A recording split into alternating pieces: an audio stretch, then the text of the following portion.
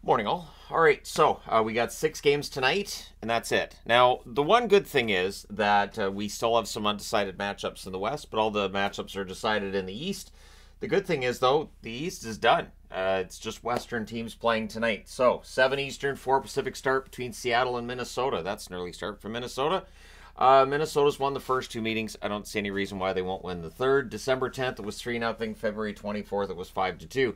And it's so hard to predict the last night of the year. You just never know which teams are going to make more of an effort than others. It's difficult to tell, except for those that are actually playing for something tonight. So, Seattle, 33, 35, and 13. The top 2 scorers over the last month for them have been Bjorkstrand, who has played 14 games, 2 goals, 7 assists, 9 points. Matty Beniers, 14 games, 4 goals, 4 assists, 8 points.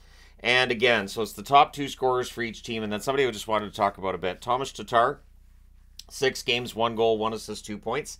Is this his final season in the NHL? Does he come back next year? We'll see. Minnesota, 39, 33, and 9 overall. Kaprizov, 13 games, 10 goals, 9 assists, 19 points for him. Boldy, 13 games, 5 goals, 9 assists, 14 points. So strong finish to the season for them. And Ogren's looked pretty good. 3 games, 1 goal, 1 assist, 2 points. 8 Eastern, 5 Pacific start between Vancouver and Winnipeg. This should be a fun matchup, even though there's nothing really on the line here. February 17th, Winnipeg wins this matchup 4-2. March the 9th, it's a 5-0 win for Vancouver. The Canucks are 50, 22, and 9 overall. JT Miller's been their leading scorer over the last month. 13 games, 4 goals, 12 assists, 16 points. Quinn Hughes, 13 games, 4 goals, 10 assists, 14 points. And Dakota Joshua, since returning from injury, has been fantastic. If this can carry over into the playoffs, thank you. 9 games, 5 goals, 1 assist, 6 points for Dakota Joshua over the last month. On the Winnipeg side, they're 51, 24, and 6 overall. Kyle Connor, their leading scorer over the last month, 14 games, 5 goals, 9 assists, 14 points. Mark Scheifele, 14 games, 6 goals, 7 assists, 13 points. Toffoli's going to be one to watch for them going into the playoffs, see how well he does. 13 games, 3 goals, 3 assists, 6 points. 9 Eastern, 6 Pacific start between San Jose and Calgary. These teams have split the first 2 meetings. February 15th, it was a 6-3 win for the Sharks. On April 9th, a 3-2 overtime win for Calgary. San Jose 19, 53, and 9. So this is their last chance to get to that 20-win mark. Eklund's been their leading scorer over the last month. 14 games, 6 goals, 9 assists, 15 points. Kid looks like a star. Granlund, 14 games, 3 goals, 12 assists, 15 points. He's had quite the renaissance in San Jose. Graf has been good, just the 1 assist in 6 games, but again, you know, as a young player just signed and everything, not too bad.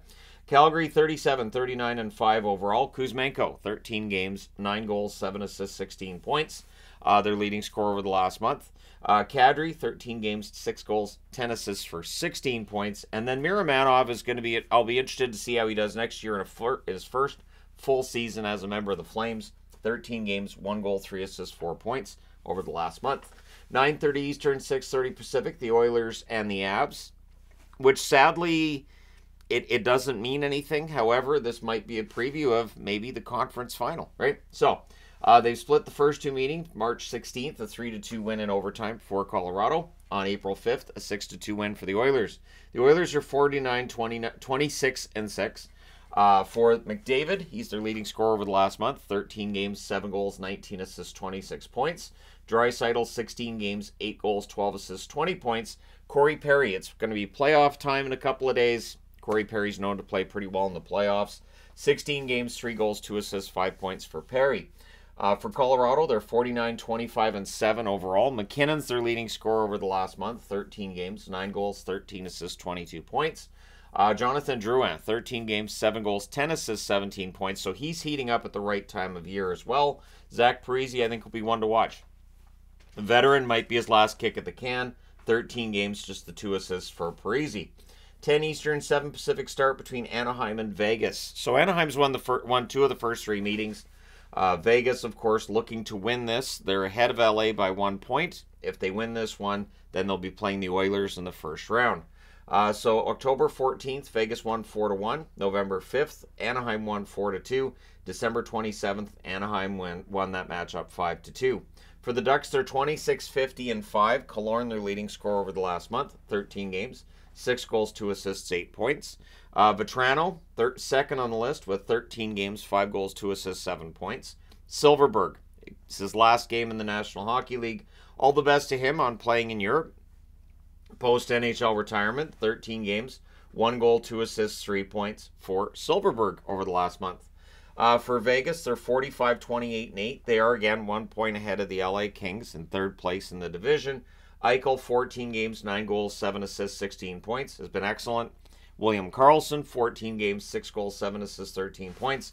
And, of course, Hertl, player they picked up at the deadline, 5 games played, 2 goals, 2 assists, 4 points. How prominent is he going to be when we get to those playoffs on the weekend? 10:30 Eastern, 7:30 Pacific start between Chicago and LA. So this is a must-win for LA. They've won the first 2 meetings with Chicago, March 15th by a score of 5-0, March 19th by a score of 6-2. So if this all plays out the way that we think it will, we'll get Vegas against Edmonton and LA against Dallas in the first round. But until they play the games, you just don't know. Kurashev, the leading scorer for the 23, 53, and 5 Chicago Blackhawks, at least over the last month. 13 games, 4 goals, 8 assists, 12 points. Connor Bedard, 13 games, 1 goal, 7 assists, 8 points. Sliger has been quite good for them, and so again, next year over a full season, we'll see how he does. 13 games, 1 goal, 2 assists, 3 points for him over the last month. LA, 43, 27, and 11 overall. Again, 1 point behind Vegas. Kempe, the leading scorer for them over the last month. 14 games, 6 goals, 12 assists, 18 points. He's been excellent. So's Fiala, 15 games, or 14 games, I should say, 7 goals, 8 assists, 15 points. Byfield, his last chance at 20 goals tonight, 14 games. He just has the 4 assists over the last month, so maybe he hits that 20-goal mark tonight. Let me know your picks in the comments section below as always. Don't forget to hit like and subscribe if you've not done so already. Thank you guys so much for all your support. I will talk to you again soon.